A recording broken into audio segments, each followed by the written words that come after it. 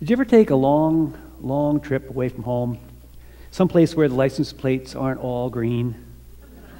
Suzanne and I drove down to visit her family in Florida one time, and we drove with a green license plate all the way.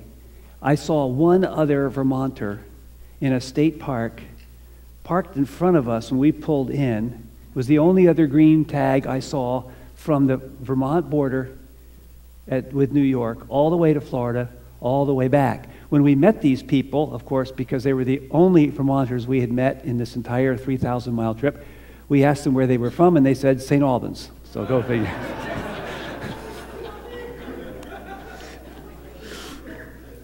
But a couple of years ago, Suzanne and I took a trip out for her brother's wedding, out to the West Coast, out to Washington State. And while we were there, we had a chance, spent, probably a better part of 2 weeks. We got to admire the big trees. We took a trip along the Columbia River. We went to see Mount St. Helens. We saw the Cascades. We really drove around a lot, had a great time with family, met lots of people from the other side of the country and so on. And then when it was all over, we boarded our plane to come home. And again, looking out the window, got to see lots of things that you never see around Vermont. More mountains and more mountains and more mountains, and the Great Plains stretching out for as far as you can see, the Mississippi River and so on. But then, at some point, even looking out the window from whatever it is, 5, 6, 7 miles up, things started to look a little bit more familiar. After a while, you start to notice more trees and certainly no more craggy mountains. The towns are a little bit more bunched together the way they are around here. And finally, at some point, we could see the wooded summits of the Green Mountains. Of course, if you've flown into Burlington, it's pretty much the same thing every time.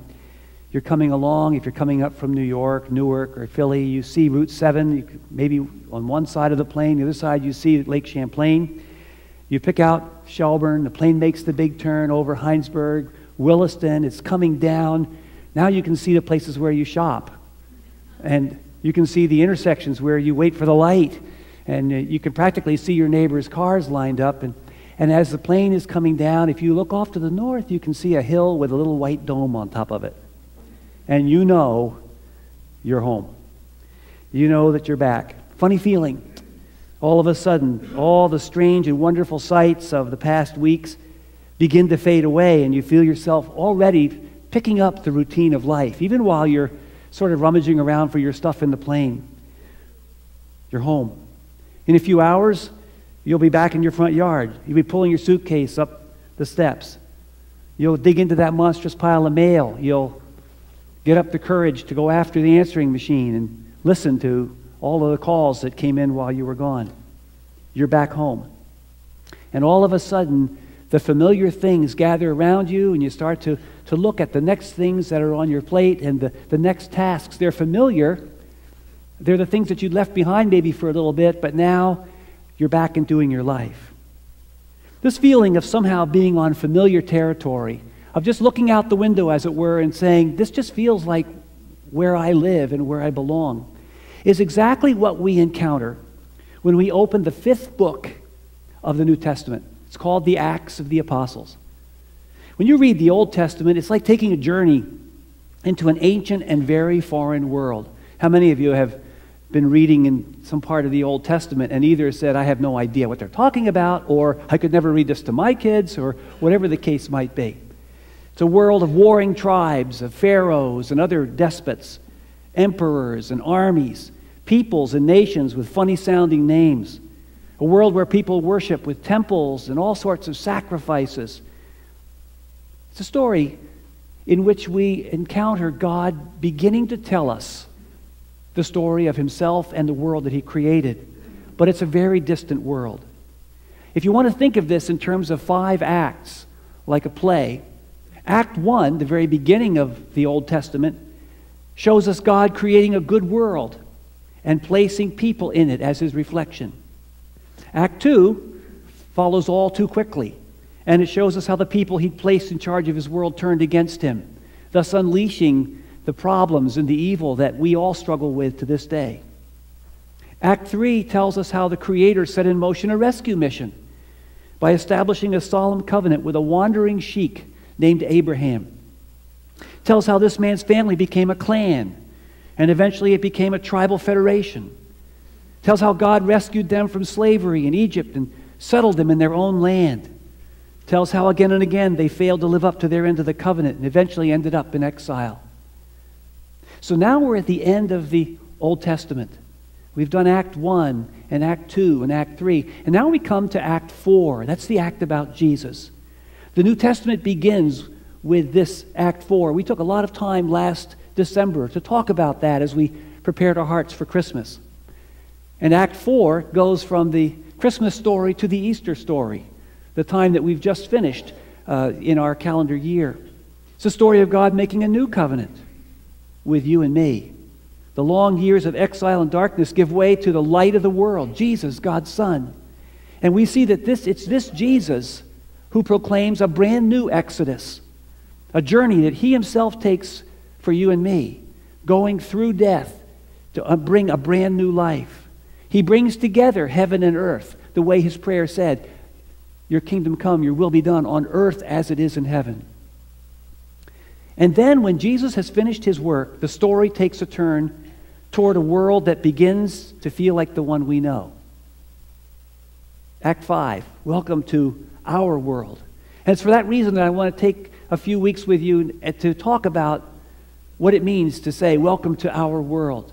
Because as you open your Bible, from anywhere from about Acts chapter 2 right on through to the end, you are reading words that are written to people in exactly the same spiritual situation that you and I experience.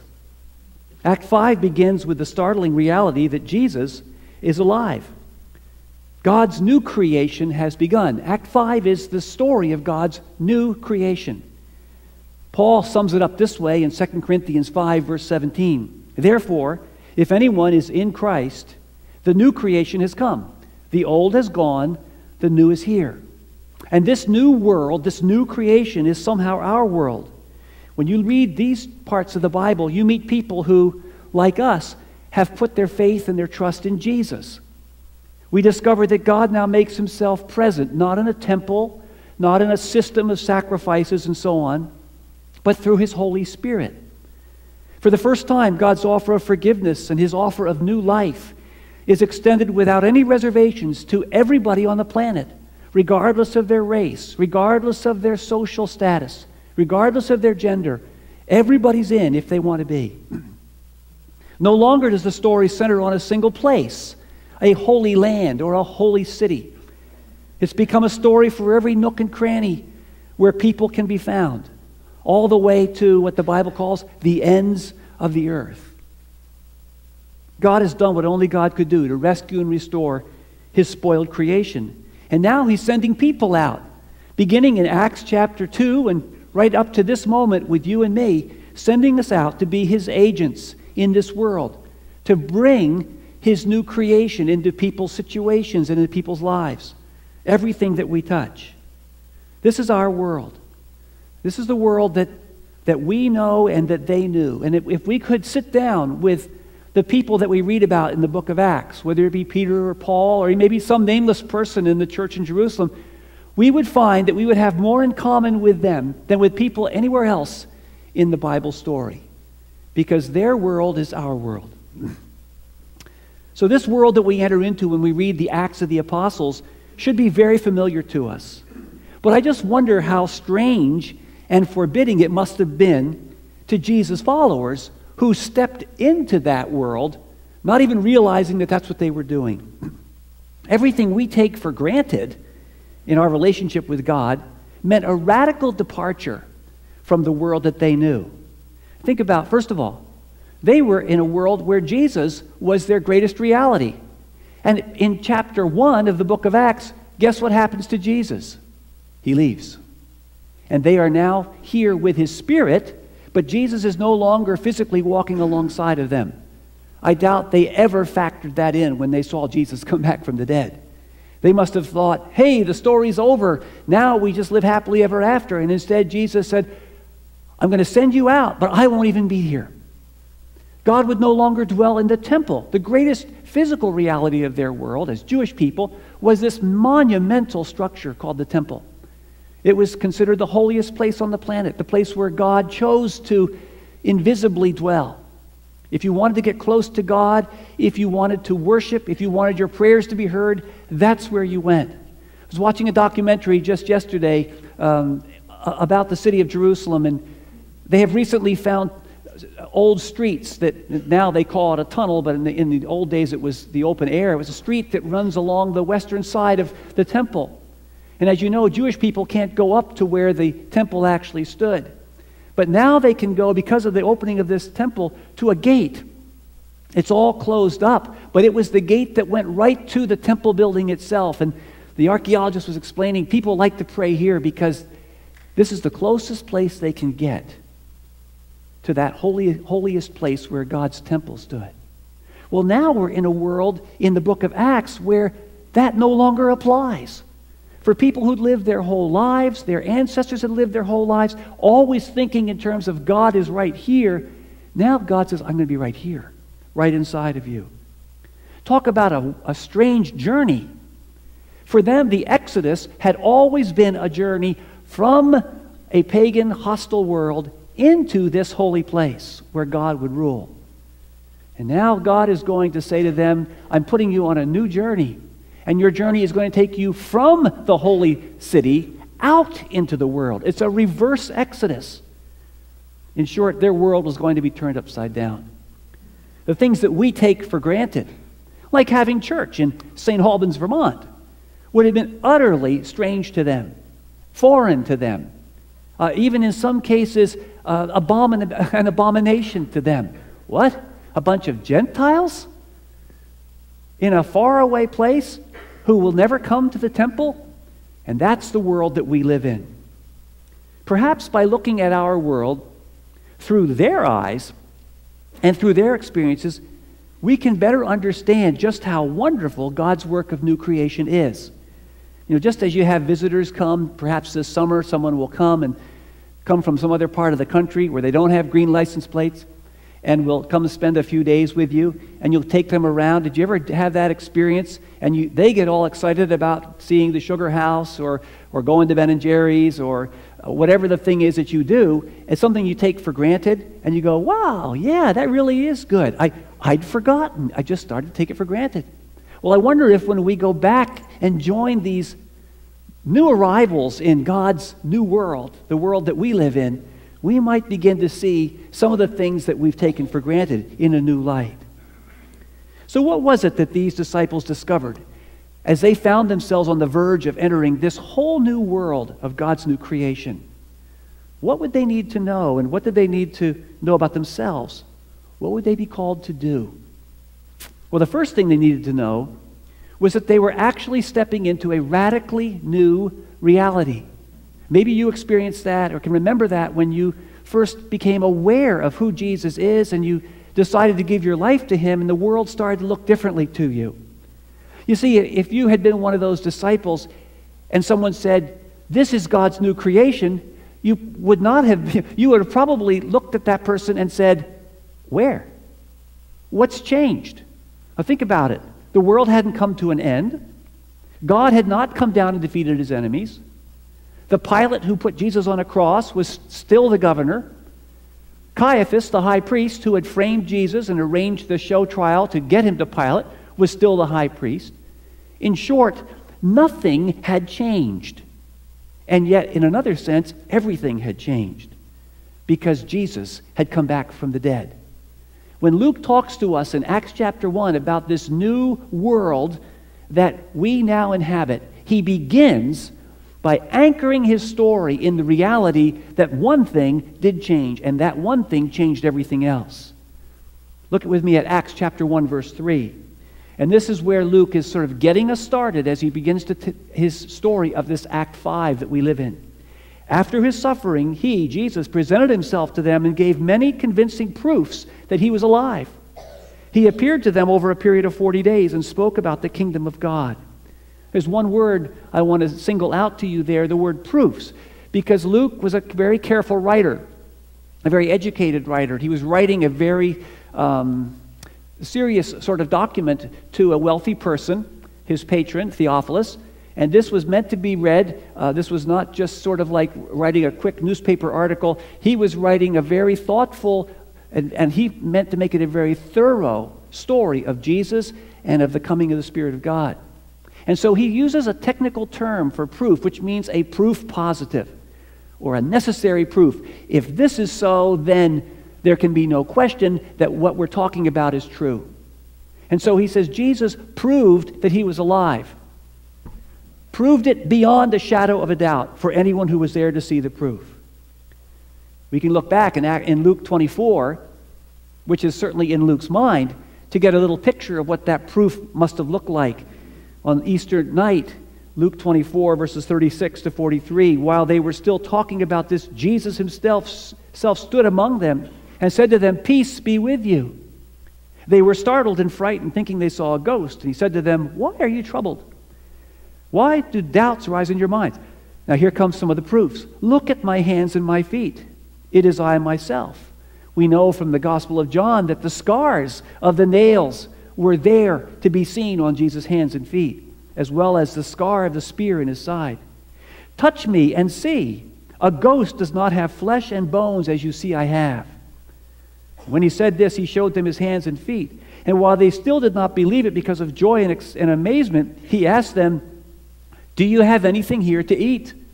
They gave him a piece of broiled fish, and he took it and ate it in their presence. Now, the disciples were all too familiar with death and with loss. They understood death. They knew what it meant to be dead. They knew all of the signs of death. They were not naive people. Many Jewish people of that day believed that the dead could live on in a spiritual sense as spirits, or even they would use the word angel to refer to the spirit of a person that had gone on after death. And they certainly would have been open to the idea that a person might have a vision or an experience in which they felt like that lost loved one had come back to them. I know I've talked to people all the time who seem to have that same experience. Very comforting to have that sense of connection, not necessarily something they chose, but maybe in a dream or something. The disciples would have understood that. But there was no place in their world for a person who was truly dead to come back to life and be back to life permanently. There was absolutely no expectation of that. Jesus is confronting them with a mind-boggling new reality for which they had no grid whatsoever. This was the thing, being raised from the dead with a body that could never die, that they believed God would do for the righteous people, the good people, at the end of time, when he brought his kingdom. There was never an expectation that one person would be raised. There was never any expectation that the Messiah would die and be raised. This was not in their book. This was not in Act 4 or 3 or 2 or 1. They had no grid for that. So if God were to raise someone from the dead permanently, that would mean the new creation had started, but had started in a way nobody expected. Imagine all the ideas and memories that would need to be reconnected in a new way if Jesus were truly raised from the dead. That morning, Easter morning, they thought Jesus was dead and gone. Now he's standing in front of them, proving to them that he's physically alive. That morning, they thought God's kingdom would never come in their lifetimes. Now they're seeing the kingdom in person, in the person of the great King. For the next 40 days, Jesus would try to help them connect the dots and begin to learn how to live and think in a brand new world. Little did they know it, but in order to live and work in the new world of God's new creation, they would have to become a new people. They couldn't just be the people they were before. They couldn't just sort of add on to their life story that they had a great moment when they saw Jesus come back from the dead and they just kept doing their normal thing. Becoming a new people will be their first assignment. Now you think back to the original Exodus story. God took his people, they were slaves, took them out of Egypt and took them on a journey to the promised land. What's the first thing God had to do with them? Well, the first thing he had to do was form them into a new people with a new vision of themselves, a new identity. Because even though they were physically in a different place, and even though Pharaoh and his oppressive leaders were not there to tell them what to do, if you went inside their heads, they were still thinking like inhabitants of Egypt who were slaves. And it took 40 years of travel through the desert for God to create a whole new mindset, a whole new people. Now, the same thing is happening with these disciples. They're on the beginning of a brand new journey. And the first thing they need to do is become a new people. You know, you and I face the same challenge. When we accept Jesus as our Savior, when we accept His forgiveness, when we understand that we're going to leave the old behind, the first thing that has to happen is that we have to come to see ourselves in a totally different way. Paul says that when we're part of God's new creation, we're part of God's new kingdom. We have a new citizenship. Listen to how he puts it in Colossians chapter 1, verses 13 and 14. For He has rescued us from the dominion of darkness. He's talking about a kingdom. He's talking about a realm in which you would be enslaved. He's rescued us from the dominion of darkness and brought us into the kingdom of the Son He loves, in whom we have redemption, the forgiveness of sins. Now, for that to happen, something has to change inside you and me. And Jesus explained that it meant being newly created. Jesus was newly created when He came out of the tomb and was alive. Well, what is it going to take for you or for me to go from this old dark kingdom into the new kingdom? Listen to how Jesus put it in John chapter 3. Jesus answered, very truly I tell you, no one can enter the kingdom of God, God's new creation, unless they're born of water and the Spirit. Flesh gives birth to flesh, but the Spirit gives birth to spirit. You should not be surprised at my saying you must be born again. We use that term, born again. We use it perhaps somewhat,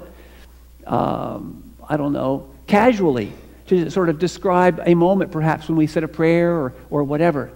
But how big of a deal is this? This is the equivalent of Jesus rising from the dead and being part of God's new creation.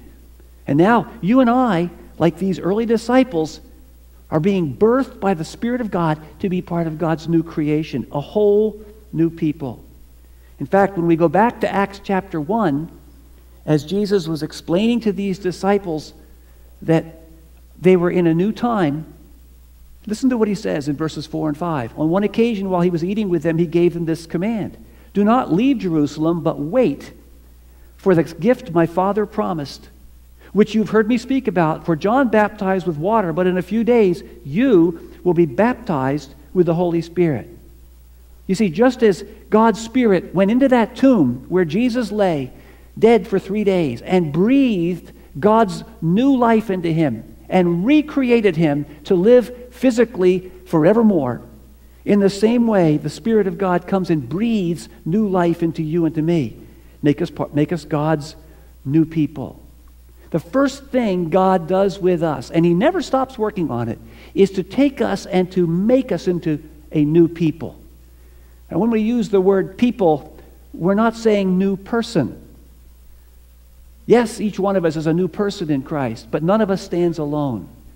God is joining us together as His people, as a group, a community of people. Might be a small group that gets to know each other very well. It might be a large group like a church. But we're part of something bigger that God is doing.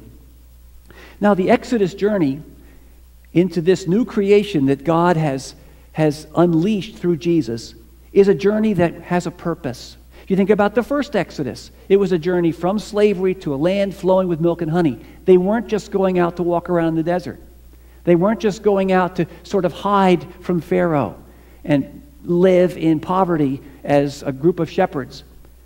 Instead, they were going to fulfill a great mission that God had. And so I think that it's understandable why the disciples, when they start to get a little glimpse of this new thing God is doing, is they ask a mission-oriented question. Verse 6 says, then they gathered around Jesus and asked him, Lord, are you at this time going to restore the kingdom to Israel? They could see where this was all leading. God was doing this new thing. Jesus was alive now, so the new reality, the new kingdom had started, the new creation had started. Well, now, this must be the end. This must be fixing it all. Think of the excitement. For them, this is at long last the end of the journey. Arrival at the promised land. The Exodus is finally over. We've been through the dark night of Calvary, and we've been through the many weeks and months leading up to that point. And Jesus has come from the tomb, and now the kingdom is here. So imagine their confusion when Jesus answers, not with a no, but with a totally different mission.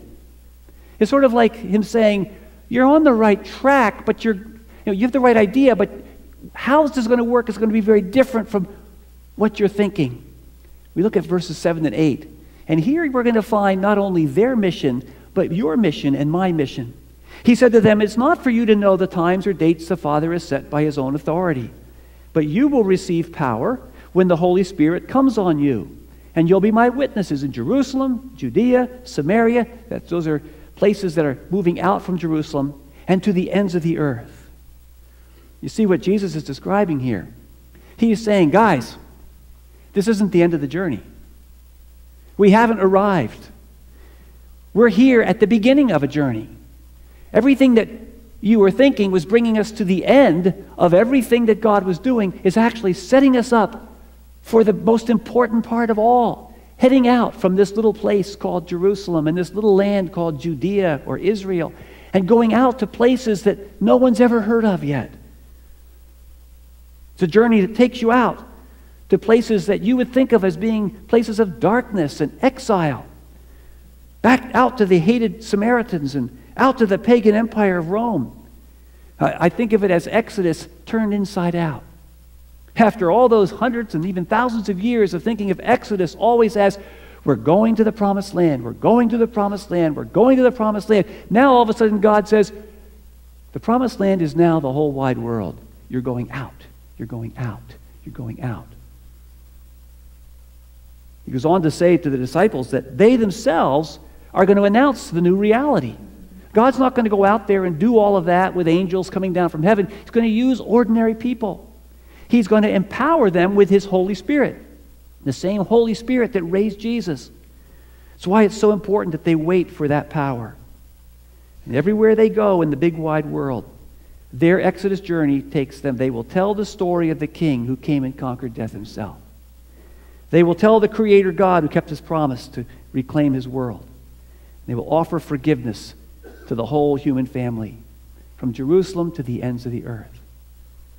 In Act 5, the beginning of which we see in the book of Acts, and which we are living in right now, in Act 5, we have the incredible privilege of applying everything God has done to every situation in our world. Do you realize there's not one more thing that God has to do? Not one more sacrifice. Not one more Calvary. Not one more waiting for a gift from God that he would send that will allow his rescue plan to operate. Everything has been set in place. We live in that time when a little band could go out and could evangelize a Roman Empire. And a Roman Empire could eventually, even when it collapsed, could become the seedbed of Christianity going out throughout Europe and then into Africa and Asia. In the Assemblies of God alone, right now, there are over 65 million of us all around the world worshiping this morning. And that doesn't count the people in China, because we can't count the people in China. There are perhaps 100 million Pentecostal people, Spirit-filled people in China, a tenth of the population. But you can't go count them because most of them are meeting at home or in some other location to have church today. Ends of the earth. Those 11 Jewish men thinking about how it would all happen could never have imagined something bigger than the United Nations, something bigger than any empire that has ever been created, something so big that you talk in terms of billions of people that belong to God's family. A reversal of the Exodus. God's new life going out into a new world requires two things, you see, a new people and a new mission. You can't do the new mission unless you are thinking differently and seeing yourself differently, unless you're a new people. What we're going to see in the book of Acts over a few weeks now is that, first of all, God takes ordinary people like you and me, and he creates them to be a new people filled with his Spirit. And then he sends them out to do their work. Welcome to our world. When you see these 11 disciples, see yourself. When you see them gathered in an upper room and you read that they were there and the women were there, find yourself in that crowd. Their story is our story.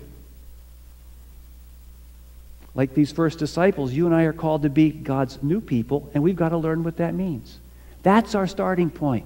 And I think even for those of us who identified ourselves as Christians for many years, it doesn't hurt to stop and take inventory and say, am I really identifying myself with God's new people? Or am I just sort of caught up in the grind of daily life?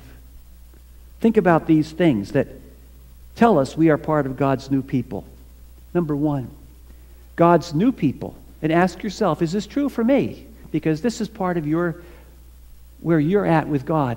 Number one, God's new people embrace the new reality of God conquering death through Jesus. God's new people know that God conquered death through Jesus. Paul could put it so succinctly that we confess with our mouth that Jesus is Lord and believe in our hearts that God raised him from the dead. If we do that, we're part of God's new people. Everything hangs on that reality.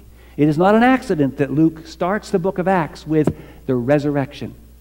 It's not an accident that in every sermon, the key point that changes everything is that Jesus rose from the dead. So ask yourself, is that a reality for me? If it isn't, be honest about it and begin to ask God to show you where to go with that. Number two, God's new people welcome God's Spirit to come and give them God's new life. God freely gives His Spirit, but we also choose to welcome His Spirit. And I want to encourage all of you ladies who are going on the retreat this weekend that as you go and as you have extra special time alone, hopefully without interruption, this can be a time for God to be refreshing you in His Spirit. But understand what that means. That means becoming God's new people with the resurrection life of Jesus. It's not just about gaining some ability or gaining a spiritual gift, as wonderful as those are. Those are all part of this bigger thing God is doing. Number three, God's new people know themselves to be forgiven of the past and accepted as God's own children. And number four, God's people have a story to tell. We're witnesses. We go out. We don't have to go out and argue with people. We don't have to prove that God exists or that the Bible is true or whatever. We go out and tell our story. I once was lost, and now I'm found. The same Jesus who rose from the dead came and raised me from spiritual death. And finally, God's new people share that story with any and everyone in God's humanity, as we have the opportunity. Sometimes with words, sometimes with actions. That's going to be our mission. So as we begin this focus on what it means to be in Act 5 of God's great rescue mission, again, let me just ask you, and I'd ask the band to come up at this time, do you see yourself as part of God's new people? Is that something you have consciously chosen as your own identity? Has God called you into His family? If not, if we could just bow our heads together as the band gathers here. Just a couple of simple questions that I'll repeat to you. Have you come to that place where you can dare to believe that Jesus did really conquer death? That God is doing a new thing in this world, something you don't want to miss out on.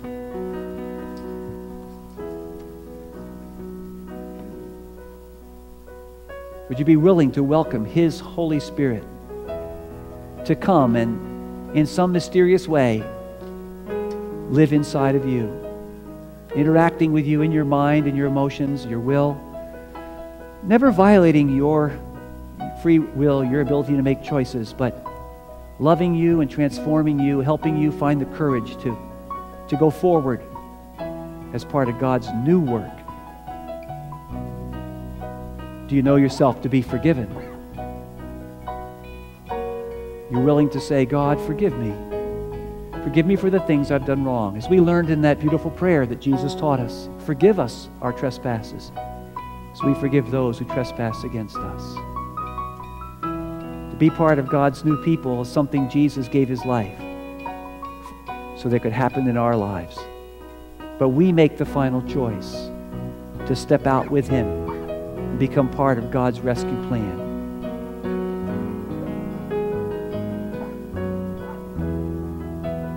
Father, I pray that you would help us as we look at ourselves and we look at what it is that we think and what we believe and what we feel. We look at the circumstances in our world around us, surrounded by a broken world, by that old marred creation. We see it playing out.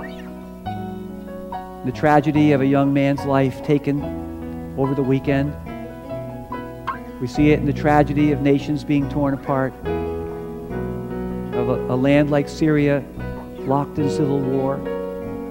The things that we prayed about last week, the chaos in Boston and other parts of our society.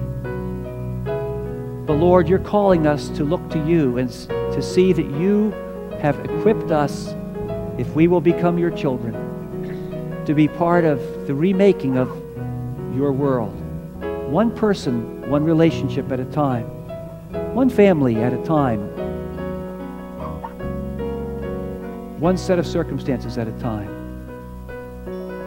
Lord, I thank you that you didn't give up on our world, as broken as it was and is. I thank you, Lord, that Act 5 in your great drama is the drama of you coming,